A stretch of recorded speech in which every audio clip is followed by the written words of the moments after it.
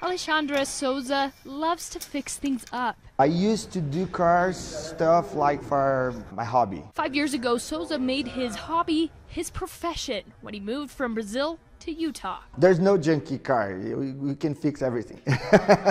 But for Souza, this job is more than just fixing up cars. Be a good friend, have like a partnership between the customer and the business. Souza was fixing up a BMW for his friend who was out on vacation. Well, when his friend was on his way back, he asked Souza to leave the keys in this van so that he could pick it up on his way home from the airport.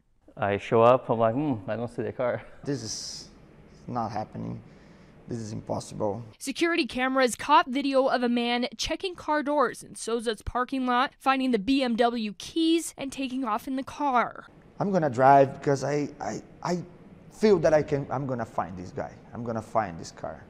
And then I'm gonna fix this problem for my customers. After about an hour of driving all through the Salt Lake Valley, Souza recognized the familiar glare of his customer's BMW headlights and license plate. I found the car.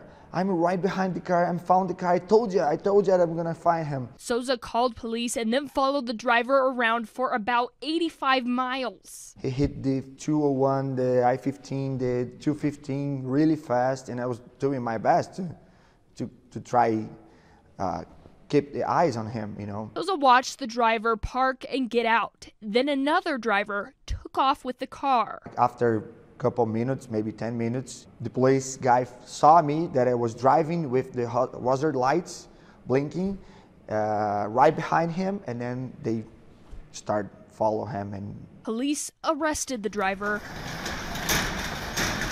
and the car was saved.